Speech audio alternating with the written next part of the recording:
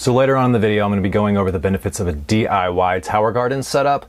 So just want to let you know off the bat, I included a free PDF guide to building your own tower garden in the description box below. But let's say you're here because you're in the market for a tower garden and you're seeing them range from $200 to $1,500 and you just want to know, why are tower gardens so expensive? Really, there are two main reasons. There's a simple explanation and a much more complicated reason. So simply put, tower gardens are expensive because they can be. It comes down to supply and demand, and it comes down to opportunity cost for the consumer. First, let's talk about supply and demand. Manufacturers know that there's a huge demand for tower gardens right now. And until the demand comes down, they're going to keep charging a lot of money for tower gardens, and people will keep buying them. And frankly, if you use that tower garden to grow 20 plants all year around, it's still a great deal, and it's still going to pay for itself in just a few years. I'm not saying go out and buy the most expensive $1,500, $2,000 tower garden that you can find, but what I want to do in this video is give you guys the information that you're going to need to go out and make the educated decision yourself. The other big reason, simply put, is the opportunity cost for the consumer. Let's flip the script to kind of help you understand this. Let's say you want to do a soil garden in your backyard, and we'll say, for the sake of the argument, that you live in somewhere urban or a subdivision. So you're going to have to do raised beds. Now, if you're going to grow 20 full-size plants like you would be in the tower garden, you're going to need multiple medium-sized raised beds, depending on what you're trying to grow. And I can tell you from experience that buying raised beds is going to be more expensive than buying a nice tower garden. Not to mention, if you're not making your own soil from compost and instead you're just amending dirt with fertilizer, that's also going to be astronomically expensive. Always way cheaper to have a composting situation, but we're talking about someone who likely lives in an urban area, maybe even can't grow outside at all. And this isn't even getting into the water usage. You're going to be watering that garden every single day to make sure that those plants grow. With tower gardens, you don't have to water it. They're virtually maintenance free, and they use 90% less water. It's all of these reasons in combination that the manufacturers are very aware of the opportunity cost for the consumer, what it's worth to you. They're not necessarily charging these high prices because they cost that much to make. They're just charging these high prices because they know that you'll pay for it because it's worth it. So there's the simple answer. Opportunity cost and supply and demand. Those are going to be two main reasons that even the cheaply made Chinese tower gardens are still going to be more expensive than they really should be. But there's a lot more to it than that. So let's go into some fine detail. What's really the difference between this tower garden and this tower garden? Let's break it down piece by piece so we can understand why this one is so cheap and why this one is so expensive, relatively speaking. All tower gardens are going to use the exact same principles. They're going to have a nutrient reservoir, they're going to lift the nutrient-rich water to the top, and then figure out a way to distribute that water evenly to all of the roots as the water heads back down to the reservoir. Similar to how a fountain works. And that's why most of these are just going to use fountain pumps. But let's go back to the reservoir. I'm going to use the Juice Plus Tower Garden as my example because I've actually used this garden and I've had many successful harvests in this tower garden, so I feel safe talking about it. The Juice Plus Tower Garden's reservoir holds 20 gallons of water. Now, the larger the reservoir, that means the less that you're going to have to change out your water. This becomes extremely important when the plants get much bigger and they're much thirstier. So while this Juice Plus one holds 20 gallons of water, this cheaper Amazon tower garden only holds 5 gallons of water, which would lead me to assume that this tower garden is designed mostly for small greens like lettuce or herbs.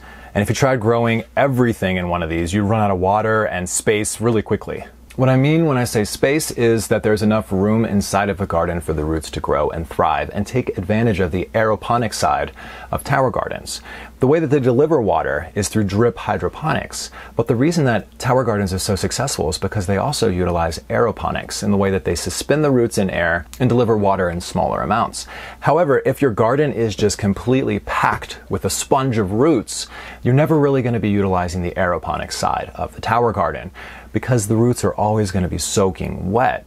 It's a little bit of a running joke within the hydroponic community, and sometimes we even refer to setups like that as soakponics, because everything's always wet and you never really see the amazing growth that you're going to get from an aeroponic setup.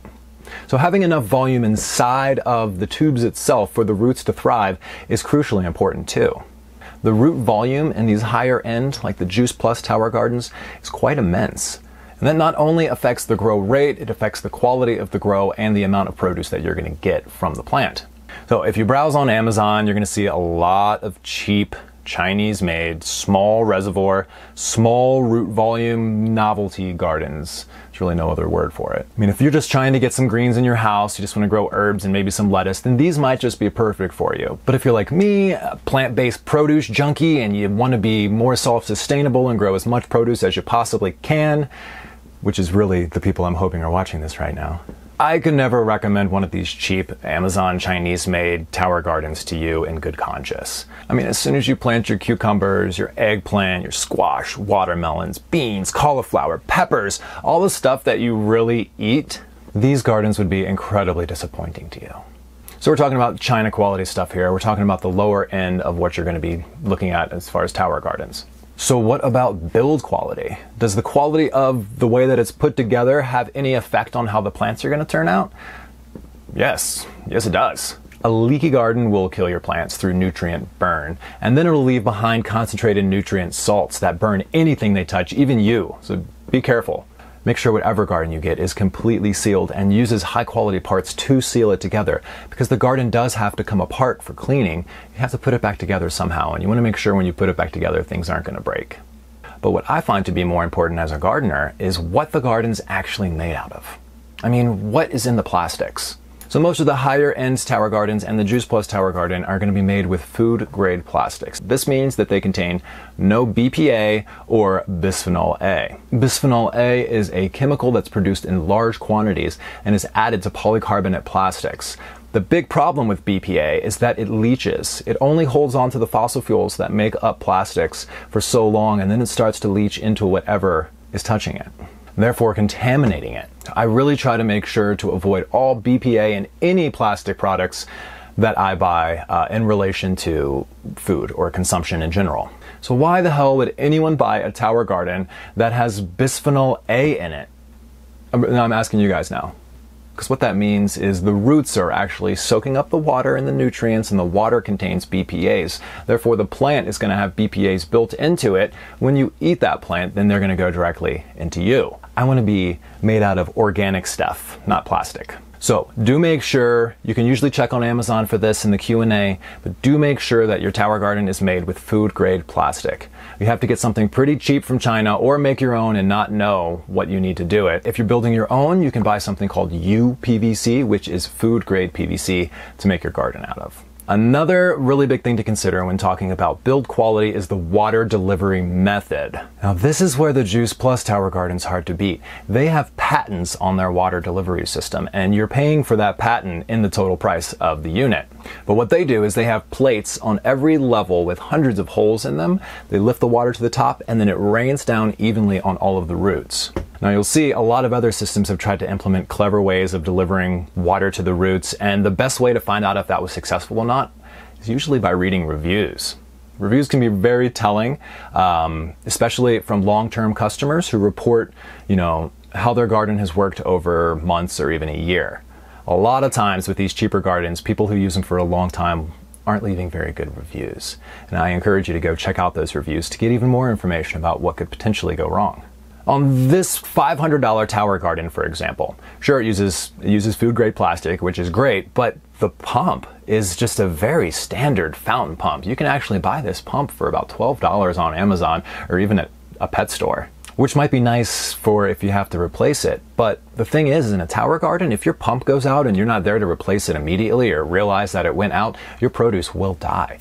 I've had plants die overnight from a pump failure. So making sure that your water delivery method is tried and tested, is secure, is going to last a long time, is really key if you're trying to do this seriously. So I understand at this point you might be feeling a little discouraged by what I'm telling you. If you're watching this video because you don't want to get ripped off or you just can't afford a really expensive tower garden, there's still one really great option for you.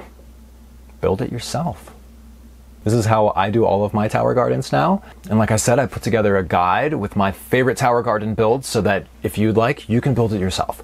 I really don't think that there are many skills required in doing this. I try to really lay it out very plain and simply for you so that you could just get the parts you need, put it together, and have a tower garden for around $200. It's going to perform far better than the cheap ones you're going to find on Amazon. Not quite as good as the commercial ones, but we're talking about saving up to $1,000 here. I've actually built several tower gardens for different types of plants. You can get different diameter UPVC for different plants you're growing. Like I have a strawberry tower garden that I'm working on right now, and it has just 9 pucks in just a 4-inch piece of pipe because I don't need that much room for the roots. I'm building a bigger tower garden for all of my larger stuff, like my cruciferous greens and my cucumbers, and that one's going to have a 6-inch diameter pipe to allow much more root volume. So customizing your tower garden to what you're trying to grow is another really cool thing about doing it yourself. I may be speaking a little too confidently about how easy it is to build this, but I implore you to ask questions. Please comment below if you do have any questions about anything that I went over today, and I really, really hope this video helped you guys. So let's grow together.